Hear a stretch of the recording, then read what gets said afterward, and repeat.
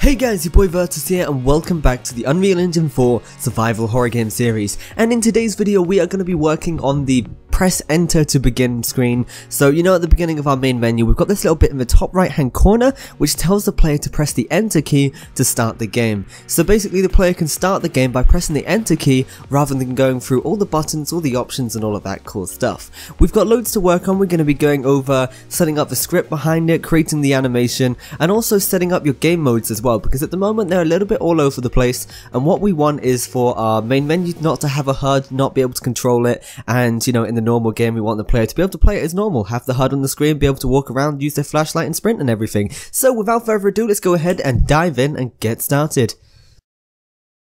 Okay, so we're back in our main menu level and there is a couple of things that we need to do before we can actually get this press enter to start button actually working. So the first thing that we need to do is we actually need to create a player controller that can actually handle the input for, you know, the enter key. So when we press the enter key, from there we can tell it to go ahead and fire off the script that we want it to.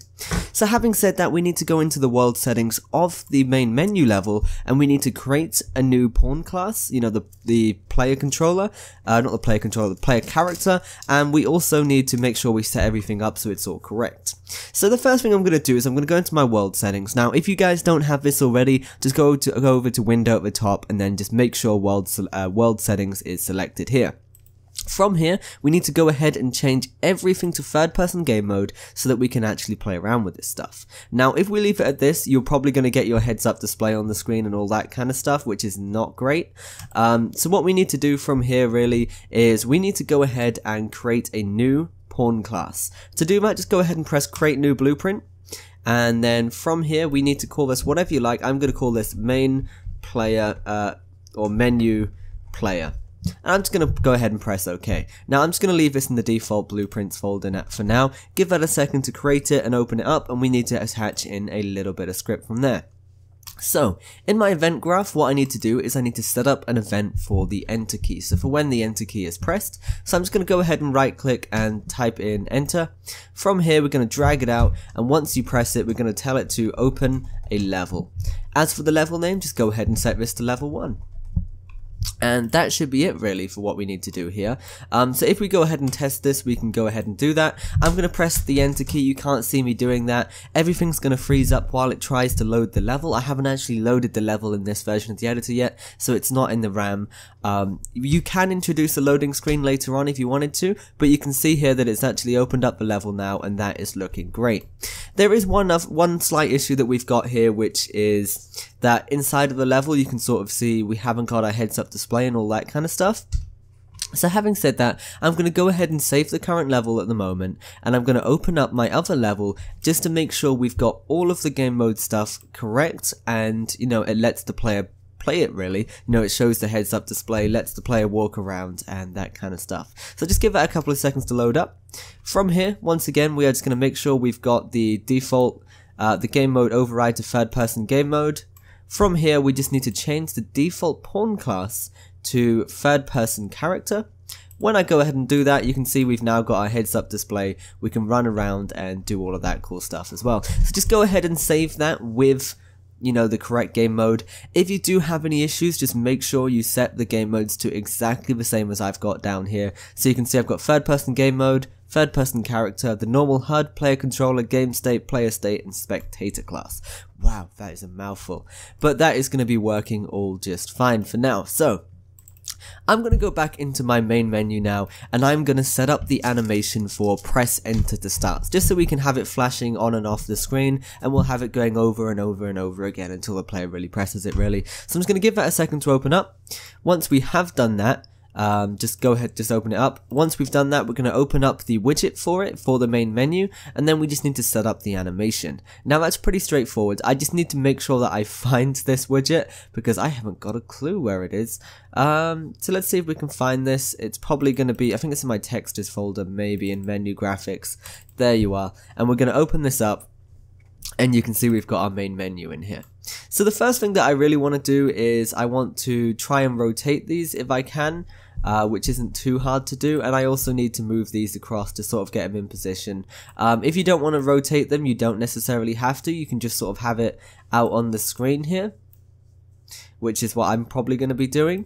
And also, because the positioning of the text is a little bit all over the place, I'm also going to make sure I've got these anchored to the top right as well.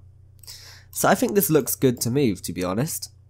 And I might also add a drop shadow. You can add a drop shadow to make it look a little bit fancier if you want to, but this is entirely up to you guys. But anyway, let's go ahead and create this animation once you're happy with the location it's in. I think this looks great for now, and I don't necessarily need to rotate it.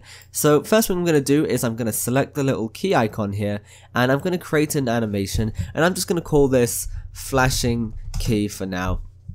Go ahead and select that, and from here just go ahead and add that little image to your animation. Give this a name for now. I'm just going to call this key icon just to make things easier to work with. You guys really do need to get in the habit of giving everything a name as you go along. For me, I've just got button, button, image, image. It doesn't really help with things. It doesn't help you find it under this list here. But you can see now I've given it the name key icon. I can find it just like that. Cool, so that's fine. Because we're going to be working with fade in and out, we need to make sure the default opacity is set to 0. And we also need to do the same thing for the text as well. So just go ahead and change the default opacity to 0.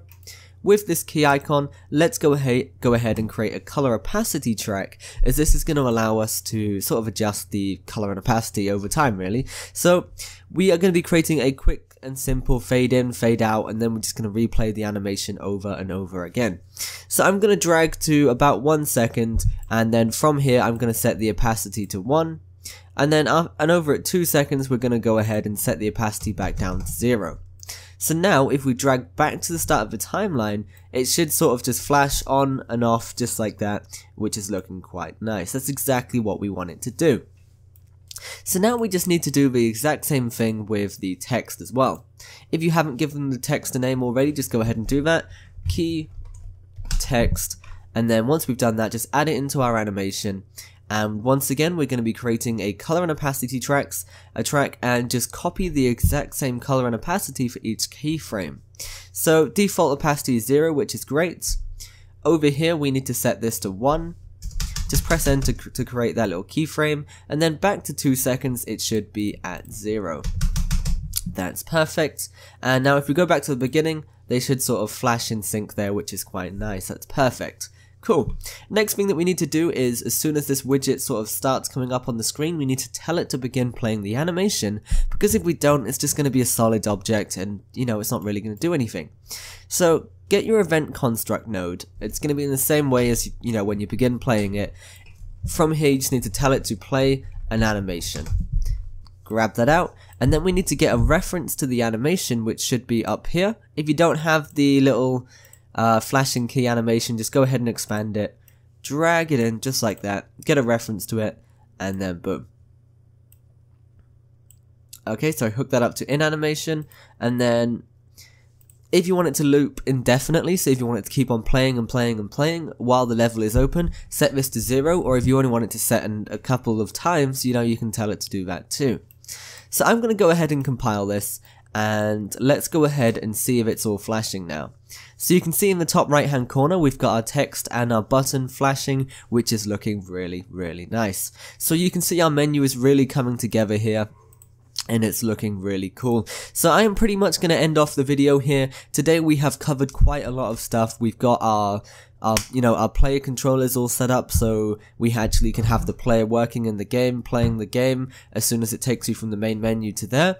We've also got the cool animation set up, which is quite nice as well. There's still a few other bits that we need to cover for our main menu. For example, we also need to go over the options screen, and lastly we're also going to be going over the loading screen as well. And hopefully after that there is one other little UI element that I'm going to be working on before we end off the series, which is the, when you complete the level, we need to just get it to take you back to the main menu. It's pretty straightforward, but I hope you guys have really enjoyed it. As always guys, thanks for watching. Make sure you share the video, smack that like button, and as always guys, make sure you keep on creating. See you next time. Peace out.